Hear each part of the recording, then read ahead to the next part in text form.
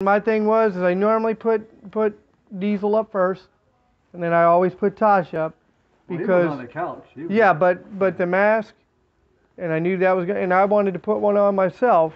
See what I'm saying? Right. And so with the mask and all that, it made it a real big issue because we're all trying to, even you guys, unfortunately, we know what the COVID is, you know, but we're all trying to stay safe.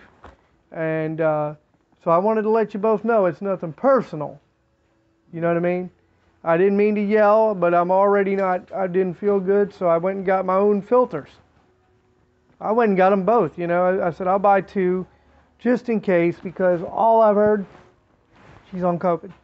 So not knowing that she's over it or whatnot, I don't want to get it. I know you guys don't want to get it. And you guys are in and out of apartments left and right here just to get stuff done. So I felt like I needed to let you know. I did call up the office and it left a message. I don't even know if she's there. But if she's not there, then she's not there. But I don't get involved with that office right now. We got so much going on. Right. And that's why I came over to tell you guys. It's just, you know, when you're already not feeling good and you hear that she's got COVID, and you could say she's been over it, but without having a confirmation, you know. But yeah, so I just want to let you both know it was nothing personal.